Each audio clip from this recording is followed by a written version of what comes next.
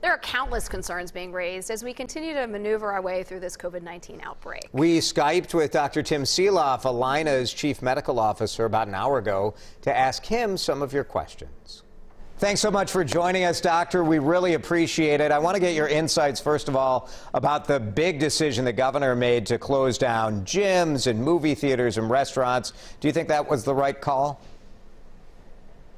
Good morning. Absolutely, I think it's the right call. It is a time when Minnesotans need to band together and to do everything that we can do within our power to prevent the spread of this disease. And so social distancing and sort of self-quarantine to a more extreme degree than we had been talking about before is absolutely the right thing to do.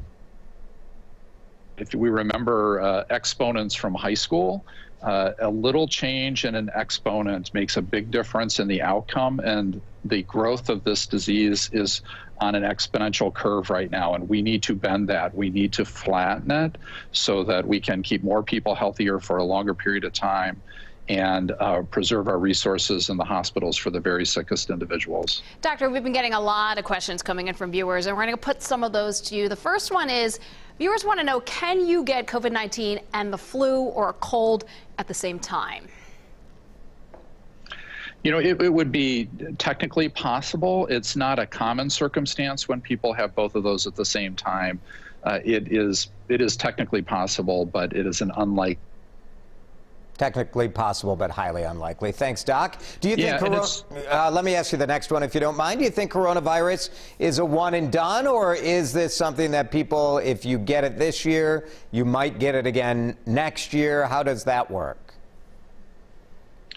The vast majority of viral illnesses, people develop immunity to them, and so it would be the most likely circumstance that people will get an infection, will develop immunity, and will not be able to be reinfected with this coronavirus. Doctor, a lot of questions coming in about things that we are touching all the time. One viewer had asked, how long does the virus stay on paper or on cardboard? And should we be concerned about picking up our mail every day?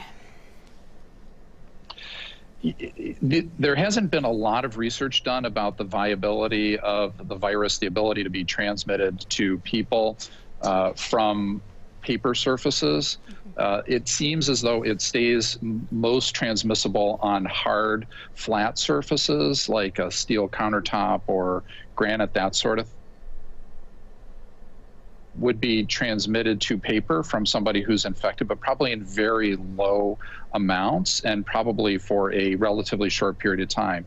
That said, it is really important to do the things that are within our power, that after maybe handling the mail, after any sort of sneezing or anything like that, wash your hands, make sure you cover a sneeze, clean the surfaces that might be around you that you might have touched, and really practice that personal public health hygiene that's been emphasized and is really absolutely vital for all Minnesotans right now. Smart. With this concept of social distancing we're using now, how does this relate to hair salons, nail salons? The governor hasn't closed them yet, although some individual places have made the choice to close. What's your thought there? You know, I think that that would be within the confines of social distance. Those circumstances. I know that those businesses are working very hard to maintain their hygiene of their facilities, but I think that it's very possible that we are all going to make many sacrifices and will have many inconveniences. Will be really significant, especially for small businesses like that. But we really need to focus on control now, control for the next 3 or 4 or 5 weeks. This is the time frame when we can really make a difference.